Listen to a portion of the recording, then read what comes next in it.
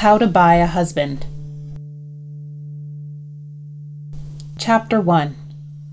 My name is Lime Harrington Lynch. I'm 35 years old. I have straight brown hair, large, alert violet eyes under long lashes. My best feature, so I'm told, are my good teeth. I know I'm not pretty and I'm certainly no beauty, but I really have no desire to be beautiful. I see all the work it takes. Although, when I'm pushed to make an effort on my appearance, I will do so, provided it doesn't take up too much of my time. This is my story. You may think it's slightly unusual, or you may not, but growing up I didn't know my life was not like everyone else's. It was all I knew. As you may have guessed by the title of this book, I bought my husband. Yes, I did. And to a point, it worked. I'll tell you how it happened and how it ended, but first, a little more about me. As you know, my name is Lime. There's only my father and myself. Our main residence is in the affluent city of Westlake in Texas, although Daddy has many homes around the world, along with 2 private jets in which to travel. One jet is solely for business use for himself and his executives, while the other is for our personal use. As you may have guessed, I am an only child. I don't mind. I've never known it any other way. Although, as you can imagine, it does put all the responsibilities and expectations squarely on my shoulders. And with a father who's one of the richest oil barons in America, it is a lot of responsibility. My mother was the beautiful socialite Jennifer Harrington. She was a petite, auburn-haired beauty. To me, she was the most beautiful lady I had ever seen. I know it took her a lot of time to remain beautiful, but she was dedicated to her beauty. I'd watch everyone stop when she entered a room. I saw the way men looked at her, but always Daddy would shine with more admiration than them all. He would glow with pride when she was around. You may have noticed I sadly speak of her in the past tense. I was just 12 years old when she died. It was a most unfortunate age for any girl to lose her mother. It was unexpected, sudden, and tragic, as most deaths are. My father never spoke of what actually caused her death. He shut himself away in his suite of rooms for more than 2 weeks. No one saw him or spoke to him. I was left on my own to grieve, however I could. I'd often sit outside his closed double doors crying, and I believed I could hear him sobbing inside his rooms as well, or maybe I just wanted to think that. He was not a man to show weakness of any sort, but like me, I know her passing hit him hard. So I grew into a teenager. When I needed guidance, I would remember all the things she told me, the many things that at the time didn't seem important, but in my teenage years I'd look back and try to remember her words. They suddenly seemed vitally important. By the time I entered my 20s, I realized that being a beauty was hard work and maybe I didn't want to be one after all. I possessed neither her good looks nor persistent motivation. The constant criticism from my father was also a major reason why I decided to just be me. My life unfolded like an empty diary. Something you held dear and keep close, but upon opening it you realize the pages are almost blank.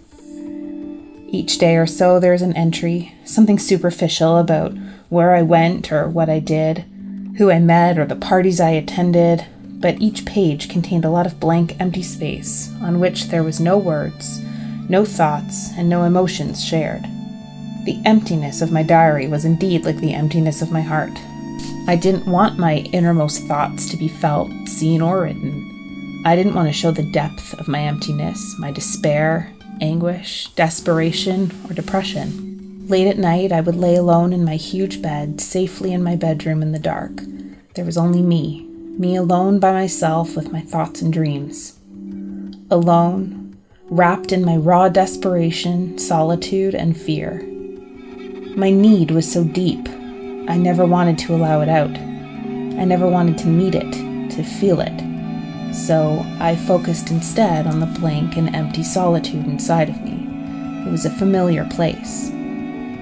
That place was my only true friend, a place I happily receded to. There was nothing there. It was a void, a deep, dark, heavy hole of nothing, but I guarded that place. It was precious to me, more precious than anything I possessed.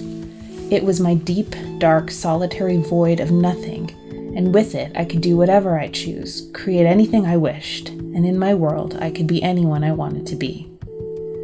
As I lay in my bed at night, I felt safe and secure. It was a time that was mine, all mine, and I treasured every minute. But time was not my friend, and right now it was proving so more than any other time in my life. My clock was ticking, and had from the moment I was born. Judgment Day was looming, and it was getting very close. Over time, things changed, and these changes had been sneaking up on me for years. I knew they were lurking, but suddenly my time had run out. I was 35 years old, and my time had run out. Maybe I sound melodramatic, but it's how I'm feeling. That awful feeling when your life is closing in and you know without a doubt changes are afoot. Daddy's deadline was upon me, and what Daddy wanted, he got. Several weeks before my 35th birthday, which was another reason for him to throw a gigantic party, another social event here in Texas to which all the rich and famous were invited, I confronted him. I asked, begged, and cajoled him for more time to find a husband. He wanted an heir. It was the one requirement of me he had made very plain over the years, and it was the one thing he would never back down on. My whole adult life, he had told me he wanted a grandson, or perhaps now he'd even settle for granddaughter. He wanted this child to be presented to him before I was 35. He would choose my husband after that time if I could not. And my time was up. The ticking of the clock had proved my enemy, and now my time had run out. But before I continue on, let me tell you about my father. He's the reason I need an empty void, a place of safety to recede into at night. Conrad Lynch, or Lynn to his friends, is a force to be reckoned with. He stands over 6 foot tall, but he looks shorter due to his stocky build. With shoulders as wide as barn door and legs the size of tree trunks, he has a solid, muscular body. It has always been so. I don't know why. Since I've known him, he's never done a day's manual work in his life, and lifting a whiskey glass to his lips is the entire extent of his daily exercise. However, at 60 years of age, he is strong, very strong physically and mentally. He built his empire from nothing but sweat and luck, that is. He is single-minded in all he wants, and nothing gets in his way. His empire is built on oil. He is a genuine oil baron and one of the richest. Forget the old oil barons like J.D. Rockefeller or J. Paul Getty. Conrad Lynch is even richer and more successful than the legendary Haroldson Lafayette, who died in 1974. Conrad Lynch's riches have long surpassed Rex Tillerson of ExxonMobil and James Mulva of ConocoPhillips. Conrad Lynch sits at the very top of the ladder, and at present he is slightly richer than Harold Hamm, the founder and CEO of Oklahoma Resources. Harold Hamm, like Conrad Lynch, holds the ruins of his company tightly while he retains ownership of over 75% of company stock. At 64 years of age, Harold Hamm is 4 years older than Daddy, but in power and dollars they are well matched.